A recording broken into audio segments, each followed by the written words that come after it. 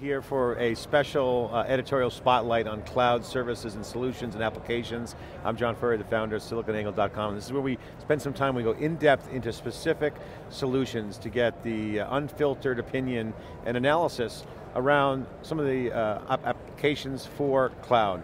And I'm joined with my co-host. I'm Dave Vellante of wikibon.org, and we are here with Jason Nolet, who is a CUBE alum. Jason's with Brocade, he's the vice president. Jason, we were out in San Francisco a couple months ago now, or a month or so ago, talking about VSPEX. Big show here for Brocade. You guys got a great booth in the pavilion, and seems like, I was saying off camera, you guys have always had a strong relationship with EMC. I mean, obviously, you ushered in the storage networking market, but there seems to be a resurgence in your relationship. So anyway, well, congratulations on that, and welcome to theCUBE again. Well, thank you, it's good to be here again. You know, we've had a great relationship with EMC for the last 14 years. You know, as you pointed out, we pioneered the storage area networking market with EMC and some of our other partners. And I think, you know, from an environment kind of market landscape point of view, we probably have one of the cleanest relationships with EMC because there's not a lot of conflicting agendas, and it's very straightforward and it has been a very strong relationship. I think you know, the resurgence, as you might refer to it, has taken the form of solutions that we partnered with EMC recently. And you mentioned VSPEX, the launch we did about 30 days ago jointly with them. And a terrific solution that is focused at small and medium enterprise to deliver a converged infrastructure, a proven infrastructure offering with compute, storage, network, you know, kind of the whole stack, but with a variety of choices. That gives the customer the confidence of something that's pre-certified and tested, but something that also gives them a best-of-breed opportunity, and so we appreciate, you know, partnering with EMC and giving our joint customers that opportunity. Yeah, so I mean, there's obviously been a lot of talk about that single SKU, and here it is, any flavor you want as long as it's vanilla, or chocolate, pick one. Right, the Henry Ford model. Yeah, Henry Ford model, right, as long as it's black. And so now, a lot of people are talking about this notion of choice. So there's the positive side of that, which is choice, right? And it's more open and, you know, less lock-in. Is there a drawback, and how are you and your partners sort of navigating through, you know, those minefields? I mean, you know, kind of the obvious drawback is that it really puts a lot of burden on the vendors that are contributing to these stacks to participate in the certification of a broader range of offerings, right? So in the case of VSPEX, we came out initially with 10 different variants for different solutions.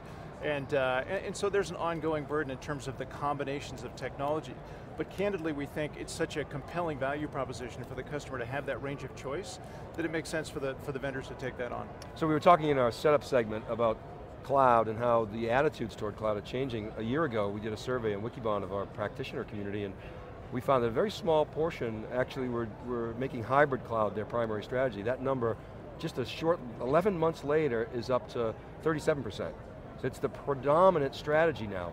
Are you seeing that in your customer base, and what do you think the driver is there? You know, we are seeing that. I would say there's still I think a kind of a, you know, a motivation within enterprise accounts at least to start with a private cloud architecture and understand how they're going to deliver the same kind of, you know, service flexibility and faster time to deployment of new applications and service catalogs to their end users, you know, so that they can compete effectively with public cloud offerings, because the end users in those enterprises have the ability to go around IT out and secure you know, public cloud infrastructure, platform as a service, infrastructure as a service, whatever it might be. So I think IT shops are racing to figure out how to be that provider internally. But at the same time, as you point out, they're also looking to supplement their internal capability with some external offering, whether it's Amazon or one of the other, you know, capabilities. And of course, just about every enterprise is utilizing some form of software as a service. So if you throw that into the mix of hybrid cloud, then pretty much everybody's doing hybrid cloud of one form or another. Yeah, that's true. And we tried to explicitly, you know, exclude that because it is such a common factor. So talk about what Brocade's doing to facilitate that, because when you think about hybrid cloud, you think about moving data. You got to go to the network. Right. Network is not the sole bottleneck, but it is, you know, one that, you know, often comes up. You see, as the cluster sizes get bigger, you still got to go through it gets problematic. So small cluster's okay, but the bigger the cluster is, the harder it is. Yeah, so how are you guys you know, addressing that? What kind of value are you bringing to that conversation? Yeah, I mean, in the context of a data center, of course our big contribution is fiber channel SANs for those customers who choose to continue to leverage that, you know, kind of dominant networking, storage networking technology. But on the Ethernet side of the house, a technology that we pioneered about 1.5 years ago and have been in the market for a year called Ethernet Fabrics. And I know you spent some time with Mike Clayco talking about this just the other day. But the Ethernet Fabrics is really a technology that is built very specifically for virtualization, virtualized data centers, the ability to facilitate VM mobility within the data center, and then ultimately between data centers, right? So for a true hybrid cloud offering, eventually we want to get to the place where that public cloud infrastructure and that on-prem private cloud infrastructure want to be treated as one pool of resource, where the customer can deploy and move workloads and move data, and obviously we've got a long heritage in the data replication portion of that, through our fiber channel offerings and our extension offerings. So when we couple that with Ethernet Fabrics and our VCS technology, you kind of get the best of both worlds. You get a very high performance, a very virtualization aware network within the data center LAN, but the ability to then couple that with multiple data centers or cross data centers and stretch that cloud environment. Great. Jason, the customers out there, they all want the performance, they want the speeds and feeds, but they also want the robust flexibility to have this app environment that Pat Gelsinger was talking about early on about enabling the consumerization of IT. But they see you guys, they see Cisco, they see Juniper, they all got their own fabrics. Can you help demystify the fabric conversation? How do you help someone navigate those waters? Yeah, it's a great question. I mean, I think the good news for us is that while we pioneered the term Ethernet Fabric, and as I said, we've been in the market for over 1 year now, just about every other vendor has come forward with some notion of fabric at this point. So the good news for us is great validation, right? The industry's getting it, I think customers are getting it. Now the challenge is, who's got a better fabric and how do we compare? I won't talk a lot about my competition here, but I will say that one of the things that we focused on is a very, very high degree of both simplicity and very low cost. So while some of the competitors in this space are shooting for kind of hyperscale data centers and the biggest of the big, we're going after mainstream enterprise and really trying to help kind of your common enterprise deploy a fabric in support of their private cloud initiative, and also on the service provider side, where there's plenty of public cloud infrastructure providers who are new, or traditional service providers who are now getting into public cloud infrastructure offerings that really can benefit from starting with an Ethernet fabric. So for us, in contrast to the competition, it's about simplicity, it's about automation, and it's about being able to get started for less than $1 million. In the segment, you're going to the fat middle is what I would call it. Exactly. So everyone talks about north, south, east, west, and east, west, obviously the challenges. So top of rack is now popular again for these big data deployments. You can put a nice big switch at the top of the rack, but outside of that, how many racks are you going to have? Now racks and racks of servers and data are comprising these huge clusters, say big data or whatever the data store is. How is that affecting some of the network architecture relative to the fabrics? Well, what's you guys doing around that? It is certainly driving a lot of, I think you labeled it east-west traffic, where traditionally these data center environments were very dominated by north-south traffic, client-server technology and architecture. Now it's about server-to-server communication, it's about disaggregating applications, it's about big data and Hadoop clusters and the kind of data that traverses those environments. So very important to have a very low latency, kind of minimal number of devices, minimal number of hops, layer 2 fabric to facilitate kind of east-west traffic. So that's probably the biggest value prop, I think, of Ethernet Fabrics and our technology in particular in those environments, is to facilitate that new paradigm in traffic patterns in the data center. What do you think about some of the efforts around this whole software networking stuff that's going on? I think it's a great topic and a really interesting way for vendors like us to provide more innovation and differentiation. In fact, we just coincidentally did a press release this week around our vision and our strategy in software-defined networking, announced support for OpenFlow on one of our high-end router platforms. For us, it's all about creating a platform for innovation, where traditionally customers had to come to the network vendor to say, oh, look, I need new functionality, I need new capability, and we had to bake it into the ASIC or bake it into the software on the switch. Now we can unlock that by allowing customers to write applications and influence the behavior of the network from outside of the infrastructure. Yeah. Yeah. And while many vendors are a little afraid about, will that commoditize the network infrastructure, we see it just the opposite. There's a way to differentiate in that space that allows us to provide SDN support better than the next guy. You know, Jason, I got to say that we talk to a lot of developers, we talk to a lot of clouds, and just yesterday I was talking to an engineer at Cloudera, and we're just talking about things like how they're interviewing for people, and having knowledge of up and down the stack has really become kind of the cloud architect model. Right. But you guys are really speaking to the DevOps guys. So you pioneered Fabric concept, that's cool. Everyone else followed suit, kind of copied. But you guys are now talking to a whole nother classification, these DevOps guys.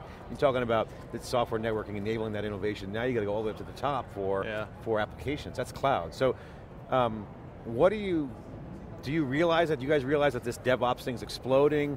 Obviously your positioning in the cloud puts you right there in the sweet spot. How do you address that internally? We do, it's really interesting. Something like SDN causes you to break down kind of traditional silos and administrative domains within the data center. So DevOps or otherwise, you're absolutely crossing a lot of boundaries, and we're going to break a lot of kind of old paradigms for how customers organize around this. But I will say that one thing that Brocade is very thoughtful about is we're a network infrastructure provider. That's what we do, that's what we focus on, we're experts in that, we've been doing it for a long time. And so we're careful to not kind of go past that and get into adjacencies where we might lose focus or we might try and do too much, and very good about partnering. I mean, that's the heritage and the DNA of the company with the likes of EMC and others, is to really have a very strong partnership philosophy. So, where we have to cross those boundaries and go out and work with other layers in the stack, for us it's often a partnership model rather than a land grab from us, because we want to stay focused on what we do best. And EMC is right in the groove swing for the DevOps too.